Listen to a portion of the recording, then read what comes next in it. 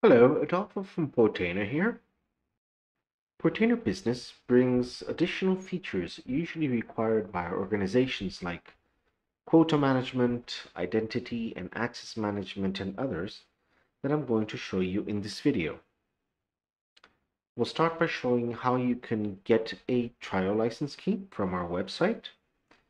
Then I'm going to show how to upgrade your Portainer instance from your Community Edition to the Business Edition on both Docker and Kubernetes. And finally, go through the additional features that come with the Business Edition. So let's start by opening the Portainer website. Here on our website, you will see a button that says Trial Portainer Business. So we can click on that, and it'll take you to a form you can fill in with the information required to get a free trial.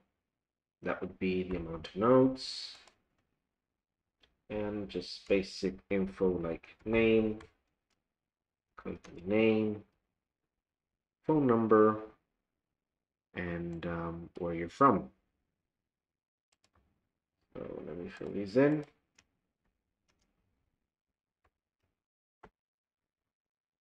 And click on submit. You might get a captcha.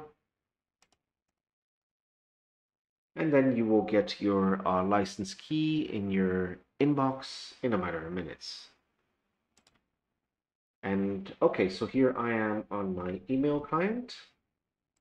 I open my inbox and see that I have received a license key from Portainer. This is a trial license key. And with this, I can switch from Community Edition to Business Edition. And let's start by switching a Portainer instance running on Docker from Community to Business. So here I am logged in my Community Edition instance. I'm going to switch this instance from Community Edition to Business Edition. That we're going to the terminal window where this Portainer instance is running. I'm logged in as the super user root, and I'm going to run 3 simple commands. First, you have to stop your current Portainer instance. You remove the image. This will not remove any of your settings or login information. Do not worry. And redeploy Docker, but this time with the latest Business Edition. You will notice in the end that the image is different. Instead of CE, it's EE. And with this, I'm redeploying Portainer, keeping my original configuration, but with the Business Edition image. Okay, so let's go back to our browser window. I'm going to log out.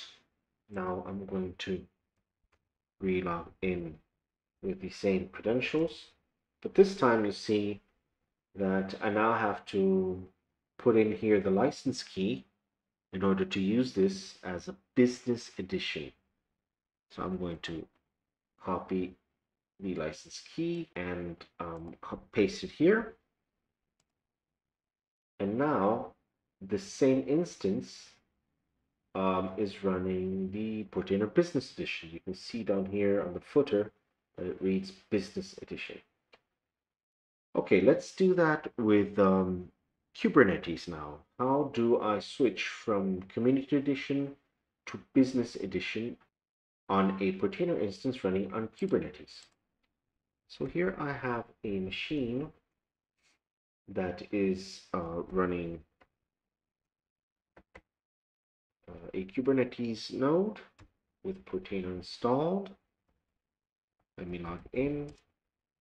And as you can see, this is running the Community Edition. Similar to the Docker switch, I'm going to do this in a Kubernetes node. Same thing, I'm logged in the machine running the Kubernetes node with Portainer installed as the Community Edition. But in this case, I'm going to redeploy this same instance using the YAML manifest, but picking the Portainer Business Edition image.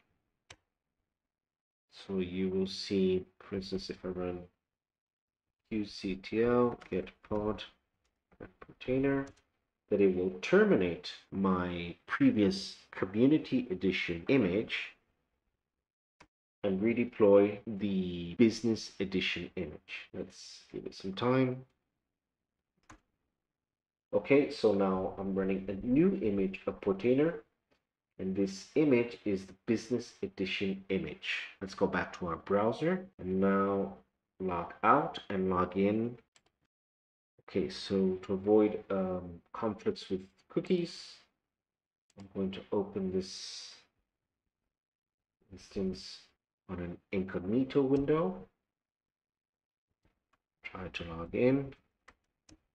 And you can see that just like in the Docker case, I have to also add the license. This is because I switched from the Community Edition to the Business Edition.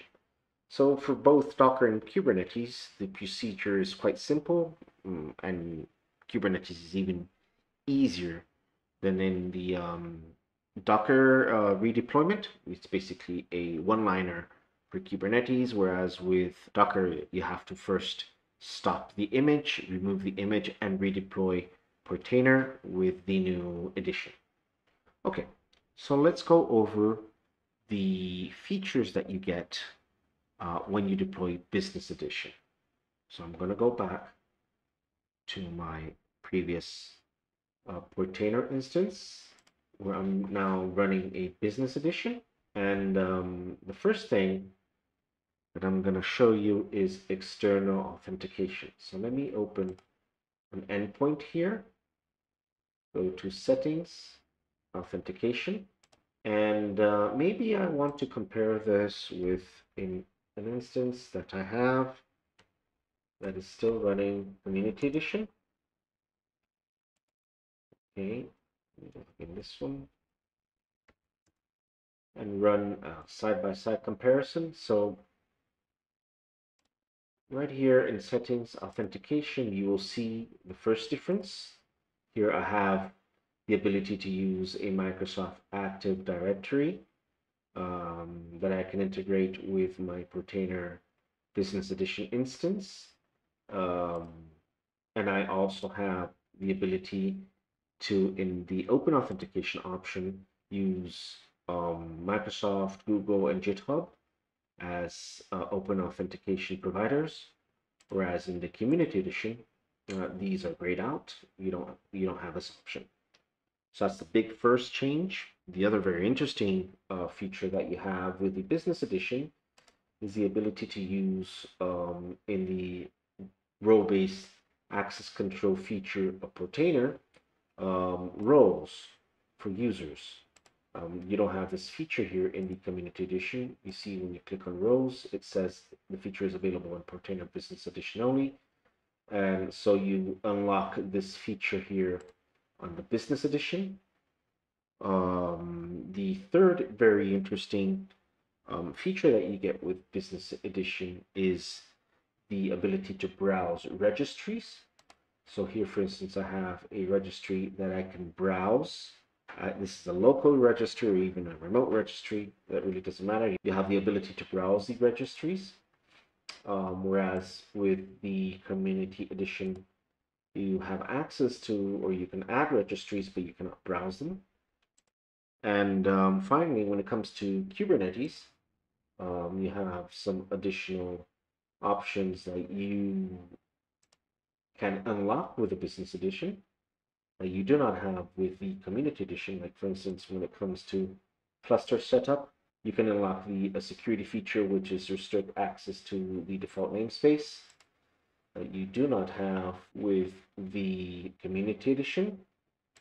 So here, when I go to cluster setup on the Community Edition, this feature is locked. The other feature that is locked in the Community Edition is the ability to manage resources. This feature allows the resource overcommit on your host or cluster. And as you know, this is quite dangerous because you might accidentally overcommit and compromise your entire environment. Whereas in the Business Edition, You have the ability to manage the resources that you want to reserve for your system or for your environment. And for instance, in terms of resource pools, another very interesting change with the business edition here is that when you add a resource pool, you can manage quotas, resource quotas that you cannot manage when you come to the community edition. For instance, load balancing quota and the storage quota are not available on the community edition, and they're available here on the business edition. And here are the additional features that you get with the business edition on Portainer. So we basically saw how you can get your trial license key, how you can switch your community edition Portainer instance to the business edition, and the additional features that you get when you deploy business edition. Well, I hope you enjoyed this video. Please stay tuned for our next how-to. Thank you very much.